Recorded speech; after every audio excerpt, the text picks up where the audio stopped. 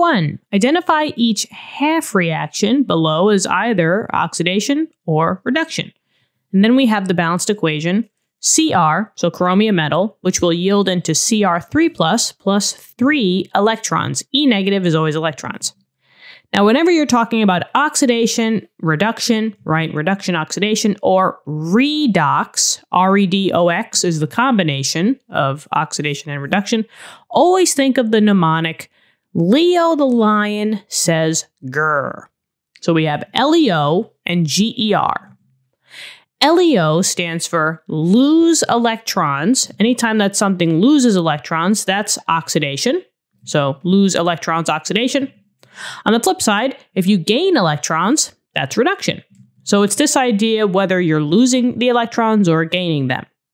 Now in this case, since they gave us an equation, all you have to do is just look at where those electrons are located. Electrons are either going to be on the left side of an equation or on the right side.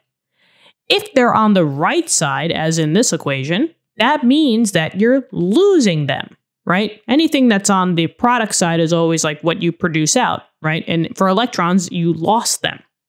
So anytime that you see electrons on the product side, that's oxidation. On the flip side, if you did see the electrons on the left side of the equation, that's reduction. So since these electrons are on the product side, they're on the right, this is oxidation.